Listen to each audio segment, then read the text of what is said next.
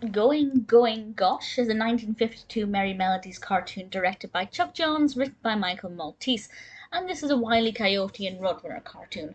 And this one I feel like felt busier than the other ones that I've watched recently. I don't know if it is the case that Wile E. Coyote tried more tricks or had more attempts at trying to capture the Roadrunner, but it certainly felt like there was a lot more. They seemed to pack a lot of action into the 7 minutes, and the pacing for it was brilliant. It was non-stop.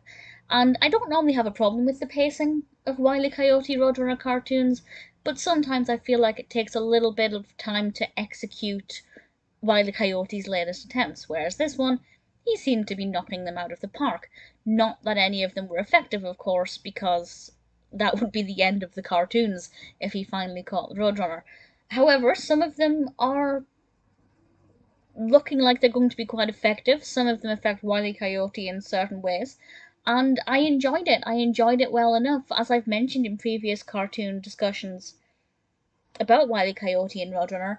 I haven't found one yet that has sparked a passion in me for these characters, whereas there are Daffy Duck or Bugs Bunny or Porky Pig cartoons that I loved. I have yet to truly love a Roadrunner cartoon. This one, like the rest, is pretty decent. I thought the sound effects were brilliant. Really thoroughly enjoyed the sound effects in this. I thought they were perfectly timed, very well executed.